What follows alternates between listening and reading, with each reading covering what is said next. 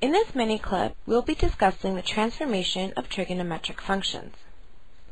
While we answer this question together, you will be solving the similar problem on your own using the same technique. We're asked to sketch the graph of f of x equal to 3 times sine of x minus 2 pi plus 1. Taking a closer look at our equation, we'll notice the trigonometric function of sine. This means that our overall graph of f of x will be transformations based on our graph of sine of x. So let's now take a closer look at our graph of f of x equal to sine x. Hopefully we are all familiar with this graph by now.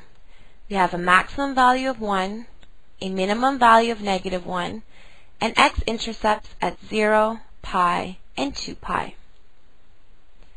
From this graph, we are going to apply our various transformations to get our overall graph. The first transformation that we want to consider is this minus 2 pi. Subtracting 2 pi from x will cause our graph of sine x to move in the rightward direction by 2 pi units. In other words, we want to take all our x values on our graph of sine x and add 2 pi to them. Now to see what actually happens when we add 2 pi to all our x variables, I'm going to redraw our sine x graph here on the side.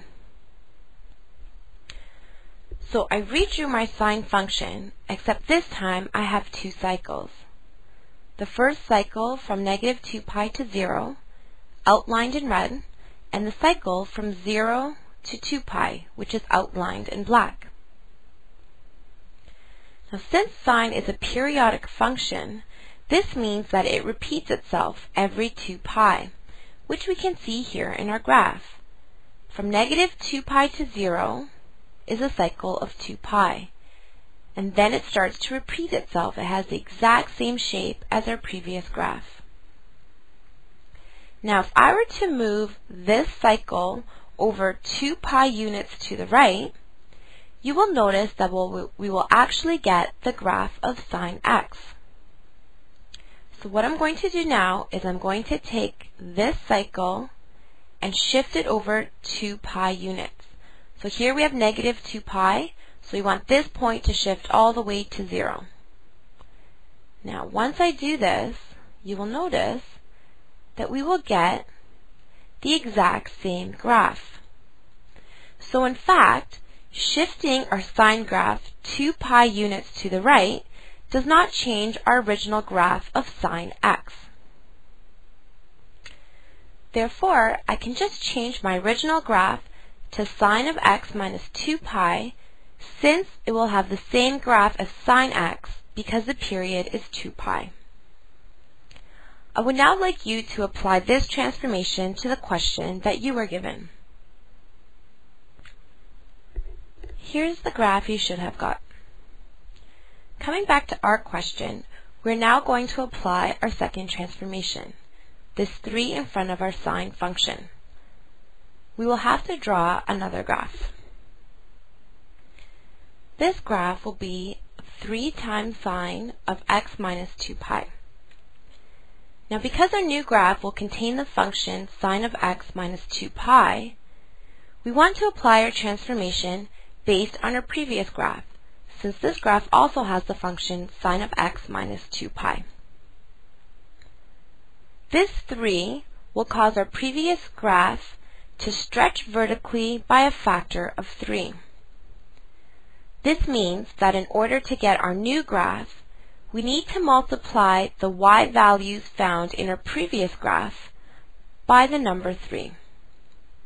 So starting off by looking at our x-intercepts, these 3 points here, we know that our y value is equal to 0. 0 times 3 will still give us 0. So that means that our x-intercepts will remain the same. So we will start here, and we'll have another x-intercept at pi and 2 pi. So we know we have to pass through these 3 points in our new graph. Looking at our maximum value here, it has a y value of 1. Multiplying this by 3 will give us a new maximum at y equals 3. Our x will remain the same at pi over 2. Our minimum value has a y value of negative 1. Multiplying this by 3 will give us a value of negative 3. Now we just need to connect these dots in a way that it will have a similar shape to our previous graph, except now it will be stretched vertically by a factor of 3. So this is how our graph of 3 times sine of x minus 2 pi should look like. I would now like you to apply this transformation to the question that you were given. And this is how your graph should look like. Now we just need to apply our last transformation, this plus 1. So we're going to draw our third and final graph.